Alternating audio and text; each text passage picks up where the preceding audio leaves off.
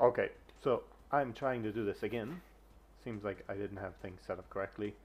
I was trying to speed things up, and in the process of doing that, I messed things up because I was using a newer version of work. What doesn't matter. Okay, so what we're doing here is we are setting up my init.el, but we're going to build it from org mode file. These are things that I've seen that other guys have done, like Zemansky, Uncle Dave, etc. Let's make this thing. Here's the whole screen. We've already moved my old init.el out of the way, and we're going to start by making a new org mode file. So hopefully you know what org mode is. If not, org mode is a way of making outlines. So this is level 1, and you can make like this, things like this, and you can type some stuff, right? And you can collapse them. Okay, and one of the other things that's as nice as you can do is that you can add some code here, and you can run it. And I can do so let's try echo. Oh, not echo. Echo is not here, so we can do message. Yeah, so now we can run this with Control CC, and right now it's asking me, it's being a pain. Yeah, and you see that we have the results down here. So a couple things about this that I don't like. Oh, what do you say? Oh, why did it go to search? Something that I don't like here is what we're going to be doing is having that it's going to automatically make this into an elist file. So let's see how you can do that. There's something that you can called tangle, which you can do here. We can do tangle, yes, and then I can do tangle buffer. So org babel tangle, and it's going to make this file, and it made us a file here with init.el with the code that we had in there. So we can put in a bunch of other code blocks like that, and it's going to make our init.el file for us when we run that. What I've seen other people do is that on load time they build this file. I don't want to do that. I want to keep my load time down. So let's kill this buffer, and let's get rid of this, because there's some things that first thing we need. I want to set some properties up here that 1 second.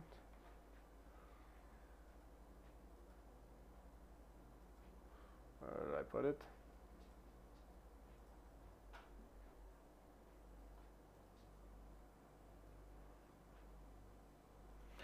Yeah, okay. Yeah. And let's go back to our org mode buffer here. Okay.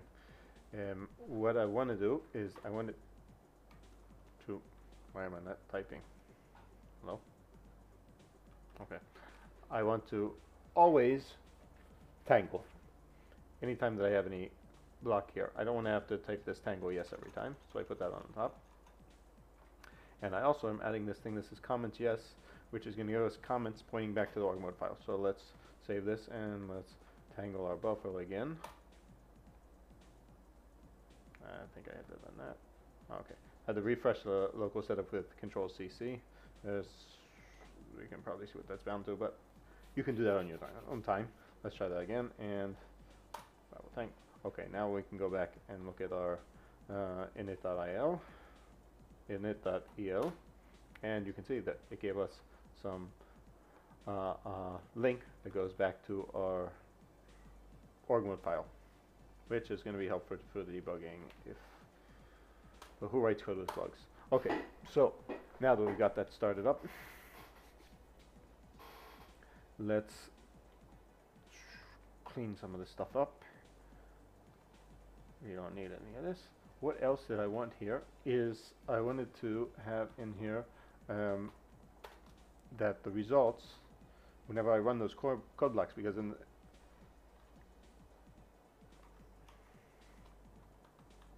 want the results to be silent. So let's try another code block, and let's try this, and let's try let's just do some addition. 1 plus 1. Yeah. So now when I evaluated this block before, you saw that it gave me a results block here, but I don't want to do that because I'm going to be running these blocks. Forgot to refresh. You see that it put the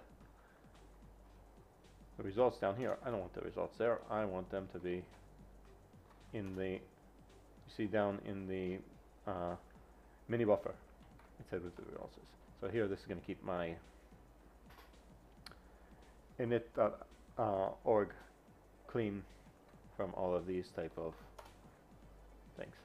Okay, so that's been going on how we want. Oh, here it's 6 minutes. Let's see if there's something else that we can put in here for now. Let's get some stuff in here so we can do. Let's see what else we can get here. So if we can go to, let's add some titles and things like that.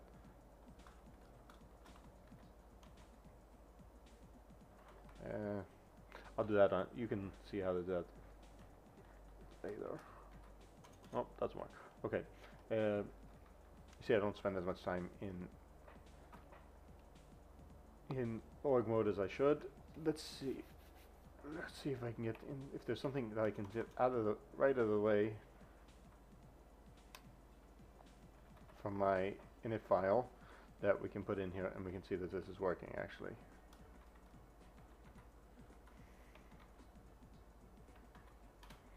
Let's see.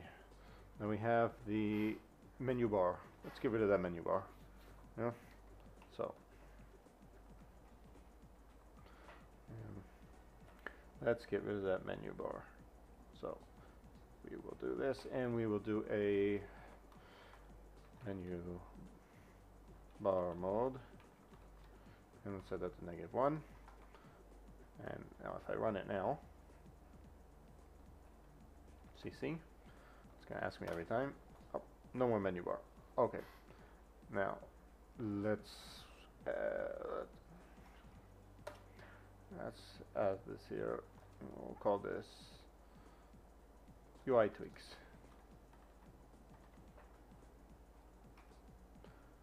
And let's save this file, and we'll tangle it. And there we got one tangled to init.org.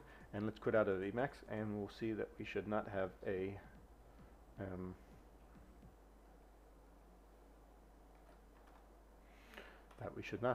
our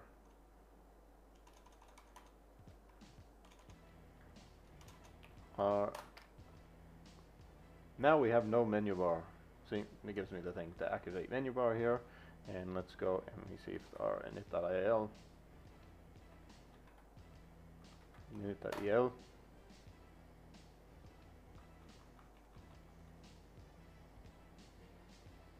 that's interesting.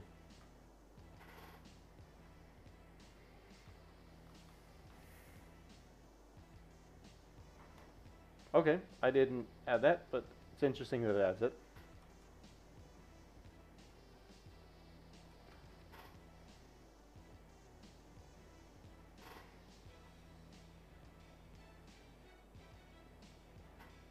So that I'm going to end up adding myself anyway, but it's nice that, interesting that adds it.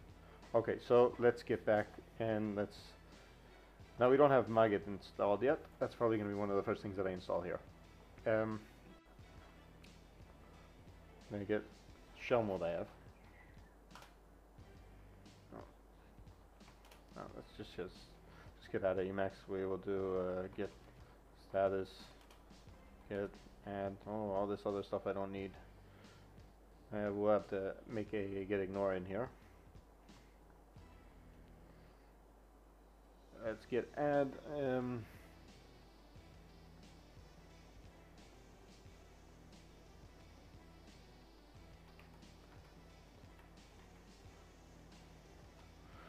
init.org git commit.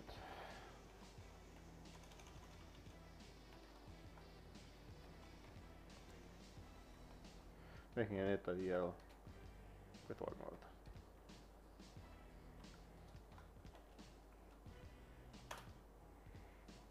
And let's push this up.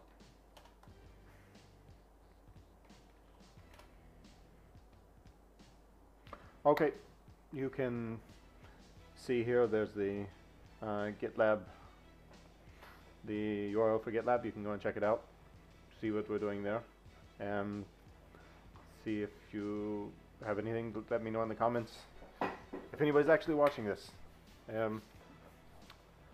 So I am going to start moving over slowly my my old config and try and get it nice and organized into orgmode, into that orgmode file.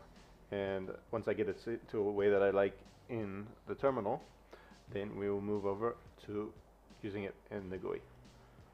Okay, so bye for now.